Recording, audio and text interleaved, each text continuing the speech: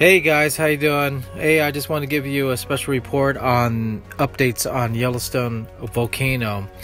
They discovered liquid actually coming out of the ground. So they discovered boiling oil that's seeping out of the ground in the thermal area of the super volcano Yellowstone.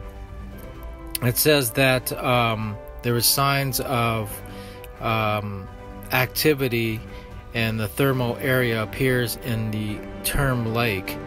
I think I did an article earlier regarding that, but anyway, there's now they found boiling oil that's coming out of that. So I don't know exactly what that means, but it says the road oil was seeping out through the pavement, and reports due to increase of thermal activity in the area.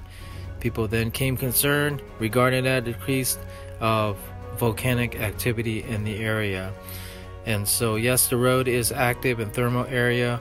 Its side road allows people to come through to see the great geysers on there. So but right now there's the newest on that, so boiling oil seeping out of the ground on that. Don't know what exactly means, probably means nothing, but I thought I'd report that because it's kind of unusual for that to happen. So that's reports on Yellowstone volcano. There's definitely a lot of activities happening on volcanoes. Also the Italy Strumlo volcano is definitely, there's some activities happening on there. It's doing a light show on there and lava and so forth. So keep staying tuned and we'll give you new reports regarding that. Have a good day. Mahalo.